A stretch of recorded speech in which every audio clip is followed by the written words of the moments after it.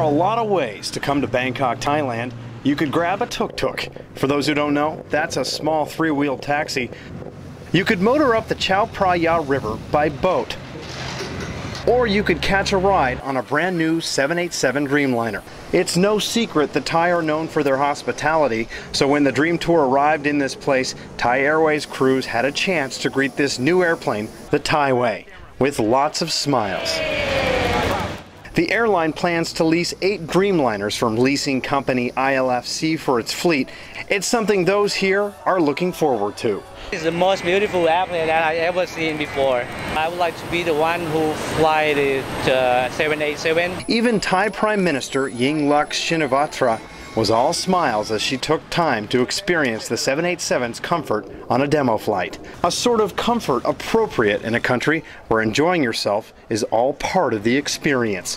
One thing's for sure, when you depart this place, be it by tuk-tuk, water taxi, or Dreamliner, the food, the people, and the beautiful temples will leave you yearning for more. Just don't forget to mind your manners, which may even mean taking off your shoes.